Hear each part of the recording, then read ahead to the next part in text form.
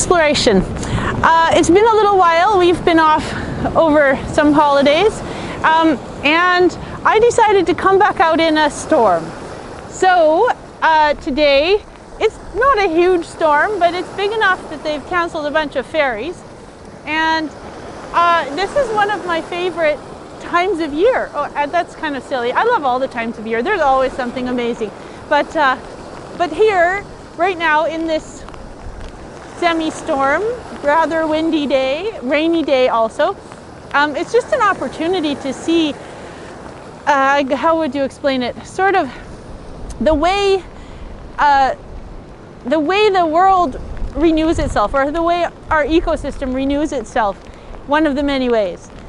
So basically, obviously the wind is making changes, and there were huge big waves. This is the time of king tides, so at this time of year you're getting these massively high tides. We also get high and very low tides in June, but right now with the storms, the waves like beat up on the shore and they get higher than usual, so they bring up things like driftwood much higher than they do in like March or September or something like that. And yeah, so I don't understand a huge amount about the ecology of storms and driftwood, but I know enough to know to look for fun things at this time. Basically, what happens is, up on the land during the year, there are various storms and logging and all sorts of things that make the trees come down, and then they're often washed out to sea by rivers, or carried out by logging companies and then barged around on log booms, which sometimes break free and are also released. So either the river brings the logs down, or logging companies do, and they drift around in the ocean. But before they get there, they lose all their branches and their limbs and all the plants that they've gathered from the river as they bash their way down the river, and the little animals that maybe lived in them, insects or who knows what. And then they get out to the ocean, and in whatever estuary they end up in, they start to mix with salt water, and some of those insects or plants that they've brought down with them die, and they become food for all kinds of things that live there. And basically, to me, they represent the connection between the on-land ecosystem and the ocean ecosystem. And, well, not the connection, but one of the many. And so basically, they're bringing all this land-based nutrient into the ocean. And then, if chance has its way, it takes them out into the ocean, and you have these driftwood logs floating around where they are home to, what are those little mollusks called? I always forget this. Shipworms and other worms that aren't really worms. They're actually little sort of clam that dig their way in and bore holes in the logs and live in them out in the ocean. If they didn't have driftwood, they would only have boats. So we should be thankful there's driftwood out there for the shipworms to eat.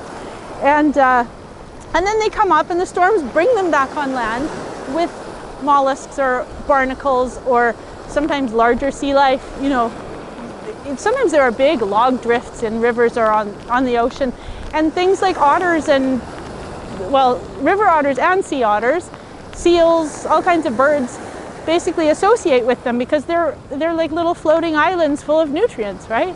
Sometimes you even find things with trees growing on them, well, like little trees. But yeah, it's basically the logs bring the nutrients out to sea and then they bring them back in.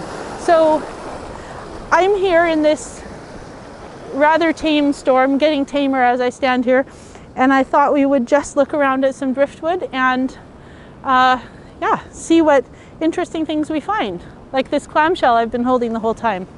If you watch this often enough, you probably know I constantly pick stuff up and just walk around with it. But yeah, clamshell. Let's go see some of the logs around here.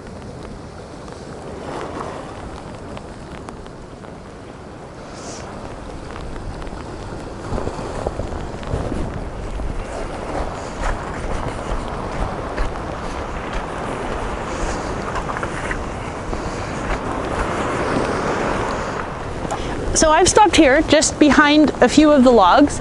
This isn't a huge log jam, but sometimes, I mean, on the other side of the rock there I guess a few months ago, there was one that was like 12 feet deep. So sometimes it's really a dynamic space, but right here is a good place to see how it actually changes the landscape. So these logs are here, and you can see this collection of some seaweed and alder leaves from onshore, little bark bits, and something that looks like a decomposed dog poop, so I'm not going to pick that up, but well, I'll use this stick. Here, look at this possibly decomposed dog poop. Or otter poop, I guess, who knows. And so what happens is the waves come in and they push some of this stuff up from the ocean, and some of it is falling from the land, and they kind of gather here so that you have this whole collection of both shore life, I can drop the clamshell now, and sea life. And I'm totally distracted because there's something already that's so cool. I have no idea what this is, but it could be, oh, I don't know. I have no idea what it even is. Sometimes though you find like forage fish eggs on the seaweed that washes ashore, and well, all sorts of things. And oh, and about changing the landscape. So all of this stuff collects here, and all of the logs stop a lot of the gravel from washing back. So it actually, over the course of the season, completely changes the whole landscape of the beach over and over, like many times. If you watch this series regularly, you'll remember maybe November last year sometime, I was looking at a creek, which basically does the same thing. As the storms come and everything floods, it washes out areas and totally changes the forest floor landscape. Anyway, this changes the beach landscape. So, and it creates then little dens, which I'll take you to just over here.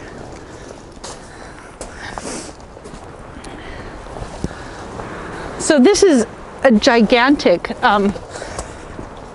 root, no, it's not even a root ball, the base of a huge cedar, it looks like to me, with a bunch of other stuff underneath it, and you know, all the same detritus that I was talking about. This has a lot of styrofoam in it, which is really an unfortunate truth about our lives and ocean.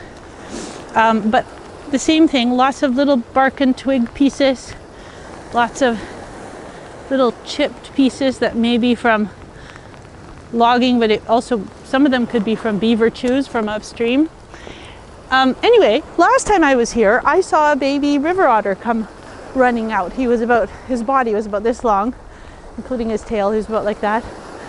So it's like a nesting place, a habitat for things.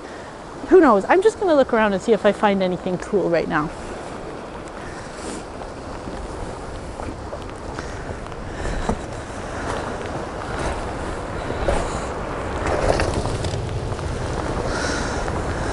Ooh, look at this. Totally, I just think this is so beautiful. It's one color on the inside, another color on the very weathered outside of what was this log, and it's still bright, bright, bright yellow inside. So I'm guessing this is like sun and rain weathering from years, and this was protected somehow inside it. I don't know how it became so orange, but interesting.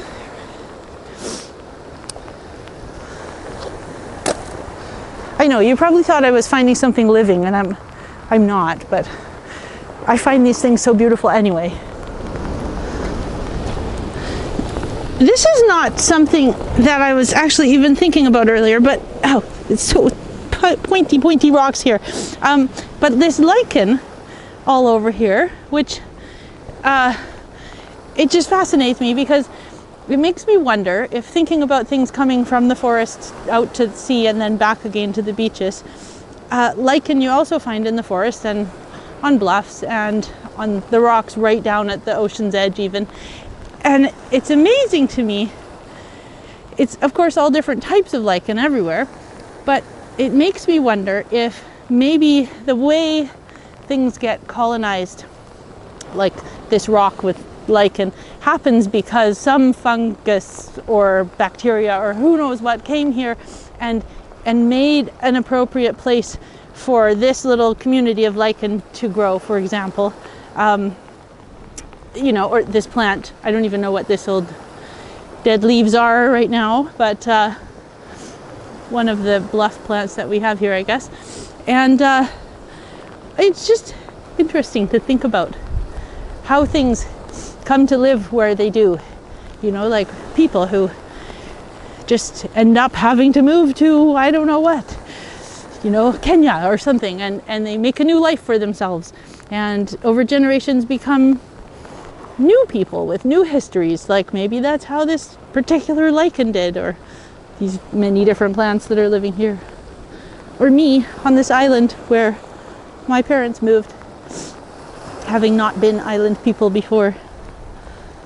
There's a lot of interesting moss here too. So cool. Oh, little cup lichens coming out.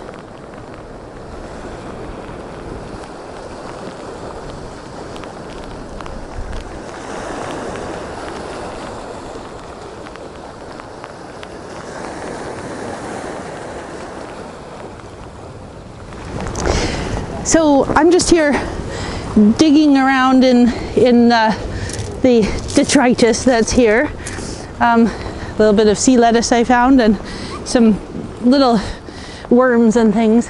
And a little cute little oyster shell. And I think that's going to be it for today, partly because our receiver's going to run out of batteries any second now. But yeah, for this January, I hope you get out exploring, enjoy the storms, maybe don't spend too much time under large limb trees if there's a big storm going on, but safely enjoy yourself and happy exploring.